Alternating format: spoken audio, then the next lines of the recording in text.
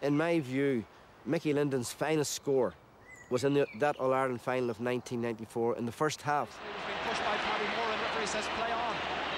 James McCartan spreading it wide. Mickey Linden having some work to do. He cut in along the end line from the right corner of our attack. He was tackled very hard by, I think it was Paul Kern, and he managed to ride the tackle, keep his balance, make the angle and take a tremendous point with his left foot. This is one of his best seasons ever, I think. Watch as he came back from this run here. Cosú le Pelé nó Maradona nó aon duine mór an aon sport. Seasan an fear mór amach an lá mór, an sár aclaí, an sár feradóid. But bheith Mickey Linden luich an chluife an láisin. Down have built up this big lead earlier on, but now in some 14 minutes we make it since they last scored. Curran great deep on towards Charlie Redmond, coming down towards Johnny Barr. First touch, released outside here. Dessie Farrell trying to swing, that's a penalty! Had to be! And this one has been stopped, and he's put it wide. All eyes on Tommy Sugru, and it's all over! Down are the All-Ireland champions from 1994.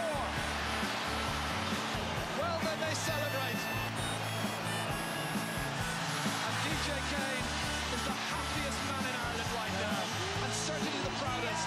Down are the champions once again.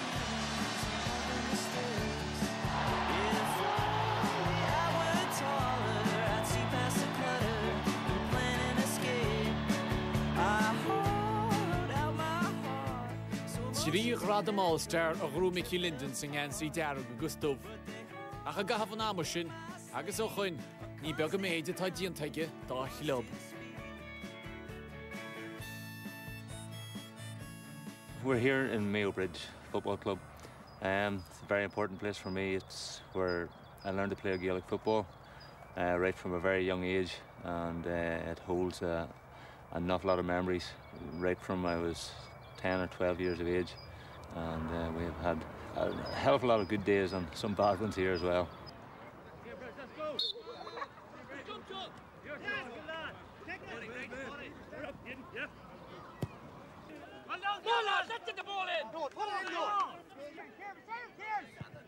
Tá dreibío an a bheag agus níl mór an daoine in san ceantar seo ach na daoine atá seo tá siad sin aonanta páirteach agus tugann siad beo haachíochta cuspóirí an chumann seo.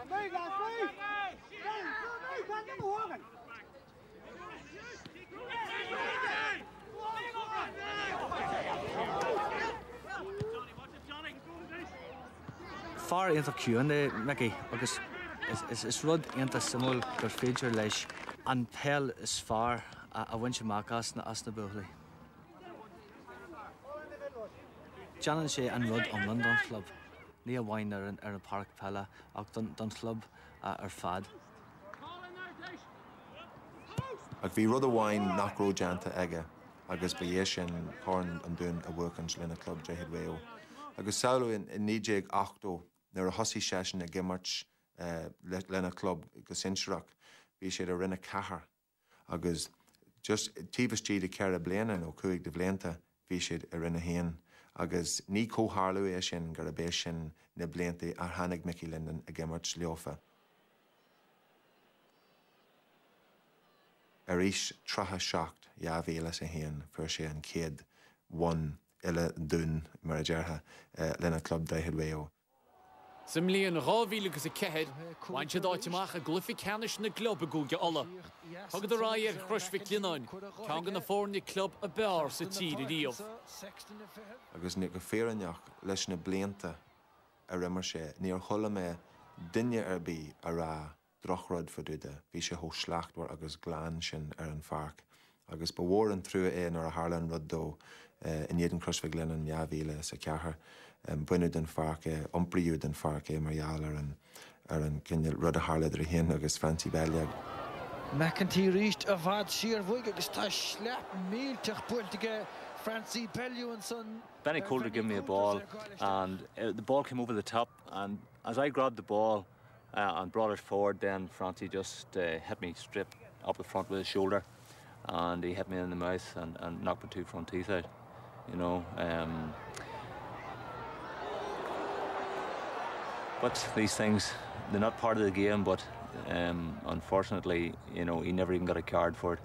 I was taken out of the game, and I wouldn't say it was the reason we're beaten, but it maybe was a factor to the team, okay, you know. Ní dúirte kids war for the sin glach sé leis agus cé go raibh GM an dóin ar an rud a tharla agus beidir farraigh an dóin ar an dói ar tharla sé. Ní dúirte mar an agus feic sé é héan suas agus thuí sé ra. Léiríonn sé sin an cinnead le gine atá is léach mór immer é.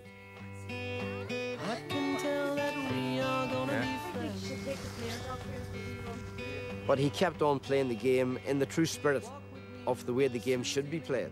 Vi chollehort ige, vi cap ige, vi an rohoreiner ige, vi gachrod ige dadide, agus be fair intach forne vi an. Ni ein aspa chorben Mickey Linden.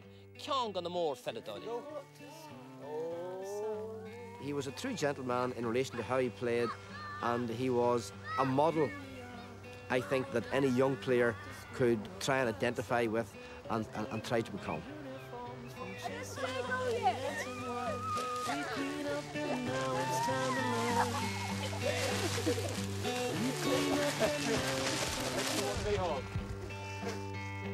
Fall is here, hear the yell, back to school, ring the bell, brand new shoes.